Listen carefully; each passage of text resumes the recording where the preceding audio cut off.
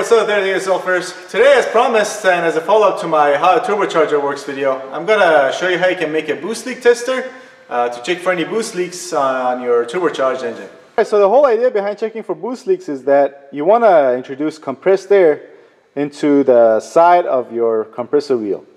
Basically, you want to make a closed system, including all the hoses and the piping that carry compressed air from your turbo to your intake or throttle body, and then you want to introduce compressed air and then listen and look for leaks. That way, if anything is leaking, you can just fix the problem. As you can see here though, our turbo is kind of buried down there, and the hose that comes out of the turbo on the compressor side is very hard to get to. So what we're going to do is actually start from here. So we're going to be blocking off from, we're going to remove this tube that comes from our air filter box. We're going to block it off from here. And then on the other side, we're going to remove that hose that goes to our throttle body, and we're going to block it off there too. A lot of people like to leave this hose on though, because the throttle plate in here is going to kind of block the compressed air from escaping into the intake manifold in the engine, but the compressed air is still going to sneak past it. So you're going to be hearing a hissing noise while you're trying to look for or listen for a boost leak down here. And I just like to block it off so you don't hear that. That way you're not confused and you have an easier time finding any boost leaks. Alright, so what we're going to do next is to loosen this clamp and then remove this air hose from our air filter box. There we go. Same thing on the throttle body side. There we go. Alright, what you want to do next is to get your tape measure and then measure the diameter of these two hoses. As you can see, we got about 2.5 on this one, and we got about 2 3/4 on this one. Alright, next you want to go to your local Home Depot or hardware store and then get 2 PVC caps or PVC end caps, and you can find these in the plumbing section of Home Depot. And you want to make sure you get the right size or as close to the measurements we just made on those two air tubes as possible. You also want to get one of these male plugs. These are for your quick connects for your air compressor air lines, and these male plugs, this end has to be threaded. Okay? Next you want to get your drill, and then you want to pick a drill bit that's just a little bit smaller than the threaded side of the quick connect coupler for our air compressor line. And in our case, this is going to be a 1/2 inch drill bit. And then you want to drill a hole on the plug that you're going to be putting on the air hose that's coming out of our air filter box. Now you don't want to go too fast because this PVC could melt if you really drill fast, okay? And then you won't get a good seal when you go to put in the plug. Next, you want to get some RTV silicone, preferably ultra gray, but I don't have any ultra gray right now, so I'm going to be using black RTV silicone. And then you want to put some on the threads of your quick connect coupler. Alright, and next we're going to start screwing this in. First started by hand, and then by ratchet to get it in there all the way. Okay, that's good enough. Alright, now a word of caution, you don't want any RTV silicone find its way into your intake manifold and ruin your sensors and whatnot. So go ahead and wipe down any of this residue that's on this. Alright, so next we're gonna plug up this hose on the throttle body side, but this PVC end cap that I got was it's a little too small for this, so what I did was I just got some painter's tape and rolled it around this a couple of times. Now it's a little bit bigger, so it should fit much more snugly like that. And next we're just gonna tighten this clamp down as much as we can. Just don't break it, okay? Now I should warn you though, when we're going to be introducing compressed air into this, we're not going to go past 12 psi for this test. But even 12 psi, once the pressure builds up, if this thing becomes loose, this end cap becomes loose here, it's going to pop out with a lot of force, and if it hits you in the face, it's definitely going to do some damage. Or maybe even if it doesn't hit you in the face, maybe it hits your hood or ricochets and hits your top of your fender and something, it's going to damage something. So you want to make sure you don't get hurt while doing this test, okay? So also, just to be on the safe side, I'm going to be pointing this down here. Alright, next we come on this side, but something I forgot is that we need to block off this tube as well. this hose. Otherwise, compressed air is gonna travel through this intake tube through here to the top of our engine. Actually, our whole engine is gonna become pressurized, and we're gonna be hearing all sorts of hissing noises, and it's gonna be very distracting. So what I'm gonna do is just remove this clamp, remove this hose, and then I'm gonna try to see if I can find anything to plug it up. There we go. Alright, here's something perfect and perfectly dangerous that I found that we could fit in here. This 1/2 inch to 3/8 ratchet adapter. And this is the perfect size here. If this thing ever pops out of here due to high pressure, it could really do some damage. But after I tighten this down, I'm actually going to put the ratchet on here, then I'll stick it underneath just in case it pops out. You know, it'll have some drag and it won't go anywhere. Alright, here we go. I'm just gonna push this down here just in case this thing pops out. It just falls this way and won't come flying at my face.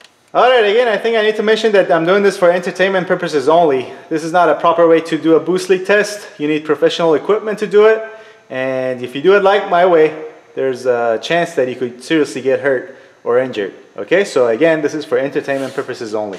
Alright, next we need to block off this hose as well. I'm going to be using a pair of needle nose pliers, and I'm going to be putting a rag here so I don't damage it when I go and put this needle nose pliers on.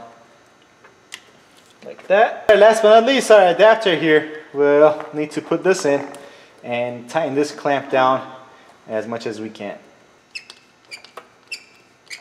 Alright, now we're pretty much ready to start putting compressed air in there, but here's another very important step, is that we come to our air pressure regulator on our compressor side and we turn it down all the way, make sure this thing goes to 0, and then we're going to start very slowly turning this back up, and we're going to first build pressure, build 5 psi of pressure in here, and then we're going to attach our air line to our adapter. Now the trick is though, that once this pressure starts building up like this, you need to let it sit for 30 seconds until you get the absolute correct reading, because it could take up to 30 seconds for this dial to show you the actual pressure that's in the line. As you can see, we're about 5 psi, so we're going to do our first test at 5 psi. Alright, now we just get our quick connect and attach it to our adapter, and now this is going to slowly build up pressure. Make sure you point this away from your face. Alright, so here's a closer look at our system, our setup that we got here. Now basically what you want to do is just to listen for hissing noises, and if you listen closely to our setup here, you'll probably hear 2 things. First, the sound of our oil churning around. That's because some of this compressed air seems to be making it still to our crankcase and pressurizing our crankcase. So what we're going to do, just to be on the safe side, is to open our oil cap to let some of it out. It's not excessive, but you want to be on the safe side and open that up. And the other thing is that you still can hear a hissing noise that is probably a boost leak. And actually, I've checked it already, and it's coming from underneath the car. So I'm going to raise and support the car and take you down there and show you where it's coming from. So now we're underneath the car on the passenger side, and you can actually hear this hissing noise pretty loud and clear here.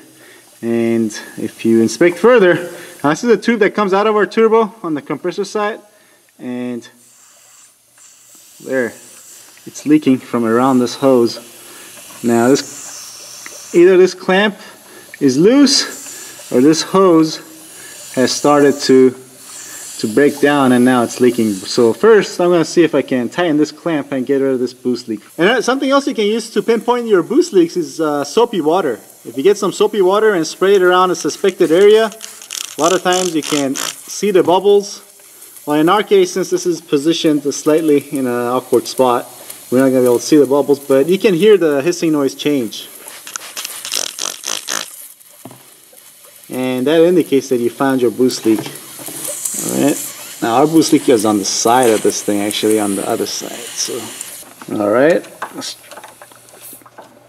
Alright, that was easy. This clamp was just loose, and it looks like our hose is in good shape. It was just the clamp that was loose. Alright, so we're back up top again, listening for any other hissing noises, and I don't really hear anything. But another tip I can give you is that if you can't, just grab the hold of these hoses that are part of your boosting system and just wiggle them around, especially this one that comes out of your intercooler on this car.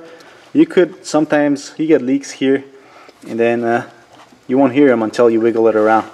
Alright, so next we're going to bump up our pressure to about 10 to 12 psi. What we're going to do is, just to make sure we actually get that 10 to 12 psi, is first we're going to disconnect our quick connect coupler here. So come back to our compressor side, do the same thing we did to get to 5 psi. Alright, here we go. We're about 10 psi now. Next, we reattach this coupler. Again, make sure these things that could pop out at you are pointing away from your face.